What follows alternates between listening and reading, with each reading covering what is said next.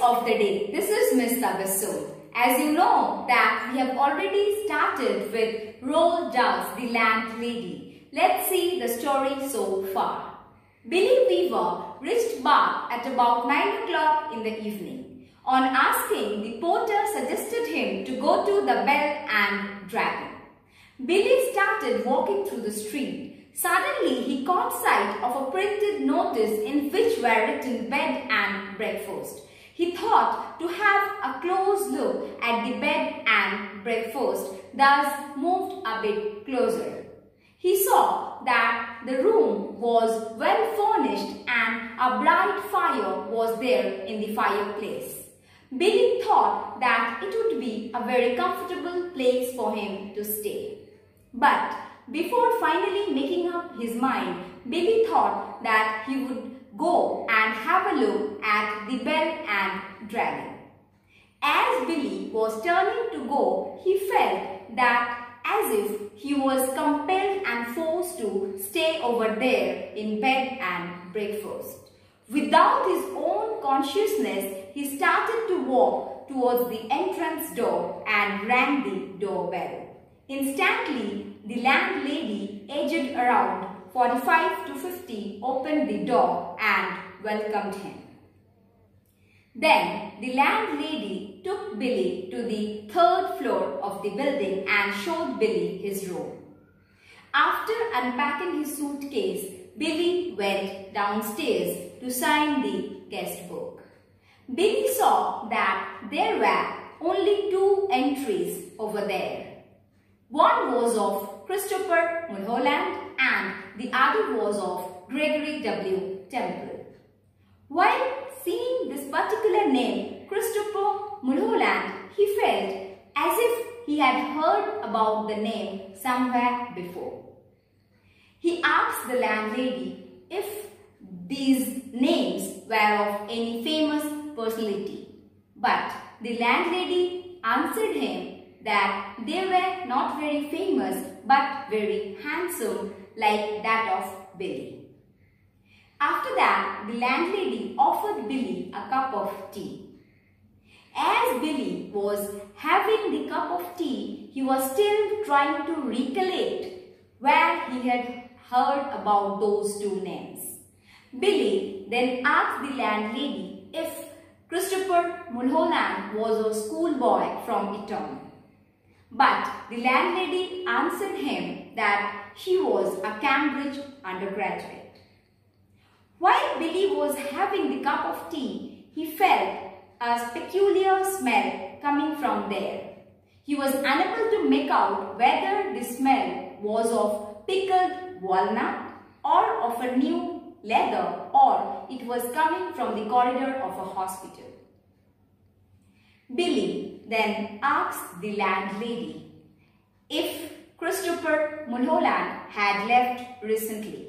The landlady replied that both Mr. Temple and Mr. Mulholland were still there on the 4th floor of the building together. Now, let's see the remaining part of the story. Here it goes. The Landlady by Roald Dahl. That parrot, Billy said at last. It had made me completely fooled. I could have sworn it was alive. It's most terribly clever the way it has been done. He continued, it doesn't look in the least bit dead. Who did it? The parrot, which was in the cage, seemed alive, but actually it was dead. Billy said that it was preserved so cleverly to look the dead as real. And he added that it looked so alive and also asked who had done it. I did. And have you met my little Basil? She nodded towards the dachshund. Billy looked at it and suddenly he realized that this animal had all the time been just as silent and motionless as the parrot. He put out a hand and touched it gently on the top of its back. The back was hard and cold, and when he pushed the hair to one side with his fingers, he could see the skin underneath, greyish black, dry and perfectly preserved. The landlady's pet caught Billy's attention. He analyzes the animals then and asked if they were alive. The landlady asked Billy if he had met Basil, the dog. Billy then realized that the dog, which was in front of the fireplace, and the parrot, which was in the cage, were silent and motionless all the time since he arrived. Billy thus discovered to his horror that all of the landlady's pets were stuffed animals. Here, I would like to mention that the art of stuffing the skins of dead animals, birds and fish with a special material to keep them lifelike for display is called taxidermy. Preservatives are used to prevent the skin from rotting. "Good gracious me," he said. He stared with deep admiration at the little woman. "It must be most awfully difficult to do a thing like that." Billy was very astonished, as he could not believe that the landlady, who was so amicable, had been so cruel and stuffed the dead animals herself, as it was very difficult and unkind of her to do so. "Not in the least," she said. "I stuff all my little pets myself when they pass away. You did sign the book, didn't you?"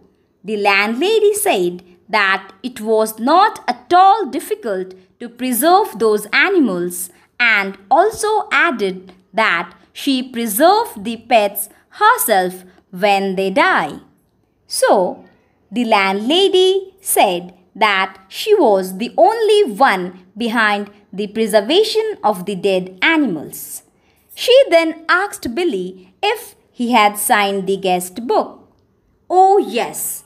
Billy then affirmed that he had already signed the guest book.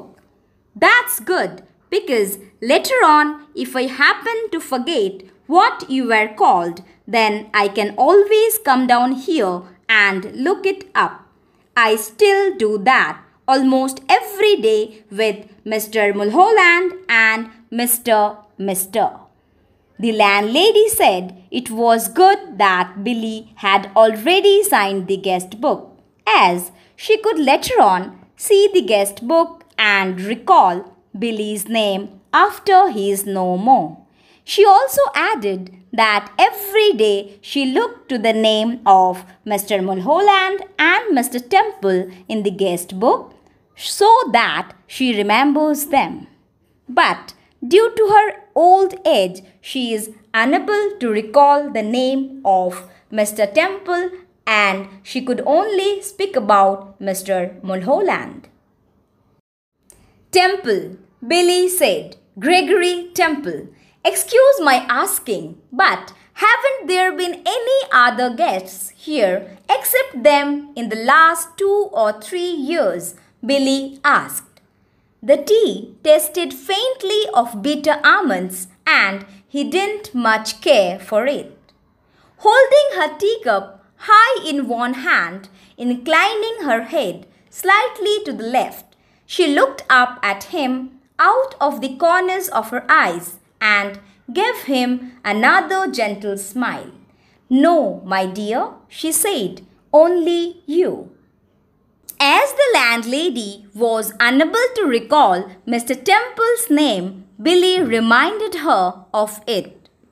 Billy then found that his tea tasted faintly of bitter almonds. Billy finally starts to put 2 and 2 together and realizes too late that he is about to become the latest exhibit in the landlady's private museum of taxidermy. He then asked the landlady whether she had any other guests since the 2 young men. The landlady, with a gentle smile, replied that it was only Billy. The very last line, "No, my dear," she said, "only you," is an implication that the landlady has poisoned Billy's tea and intends to stuff his corpse as she has already done to Mulholland and Mr. Temple. Now, here we have word meanings. First, preserved, maintained, treated to prevent from decaying. Second, good gracious me. It is an idiomatic phrase used to express surprise. Third, admiration, a feeling of respect and liking for somebody or something. Fourth, awfully, terribly or extremely. Fifth, inclining, bending in a particular direction. Think and answer the questions. Number 1. When Billy Weaver rang the bell, the landlady said, "I knew you would come." Why do you think the landlady was expecting him? Answer. The landlady was expecting him as there was a printed poster with bed and breakfast against the glass, and from the outside Billy could see that the room had been done up in a pleasant manner and was looking like a comfortable place to stay. Second, why do you think the tea tasted of bitter almonds? Answer. The tea tasted like bitter almonds because it had been poisoned. Third, what do you think happened to the previous two guests? Answer. The two previous guests had been killed by the landlady and then stuffed. Fourth, what do you think would have happened to Billy Weaver in the end? Answer. Billy would be murdered and then stuffed by the landlady.